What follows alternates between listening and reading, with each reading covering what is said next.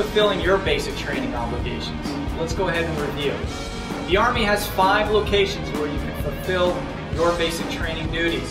Number 1, Fort Benning, Georgia. If you're going into infantry, this is probably where you're going to serve. Fort Jackson, South Carolina, which is the largest of all locations. You can go where I served, Fort Leonard Wood, Missouri, also called Fort Lost in the Woods. If you're going to be going to engineering, chemical warfare, military police, that'll all be at Fort Leonard Wood. Fort Sill, Oklahoma.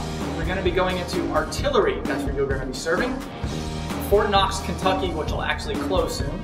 And female recruits are sent to Fort Leonard Wood, Fort Sill, or Fort Jackson, which have gender-integrated basic training regiments. The Air Force has only 1 location, Lackland Air Force Base in San Antonio, Texas. And the Navy also has only 1 location, the Great Lakes Naval Training Center on the western shore of Lake Michigan in Great Lakes, Illinois.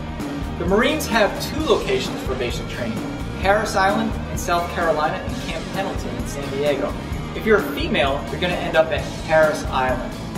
The Coast Guard has only 1 location for basic training, that's in Camp May, New Jersey.